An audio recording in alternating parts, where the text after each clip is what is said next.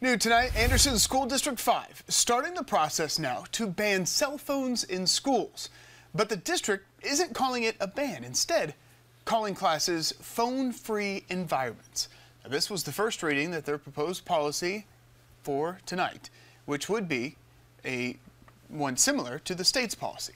Now, students would not be allowed to use their phones during the school day, and the phones would be powered off and stored in their book bag. The district says this would begin at the tardy bell until the end of the school day, and this would affect all grades, K through 12, for this school year. The district says they give students a Chromebook, which they can use to email their parents if needed. The assistant superintendent says this could take effect next semester. The big thing is just letting students know that, hey, come January when you come back, phones are going to be powered off in your backpacks when you get on campus throughout the whole day. So again, we're not taking them up, we're not making them put them up when they arrive. Just leave them off, leave them out of sight, and at the end of the school day, you'll still have your device.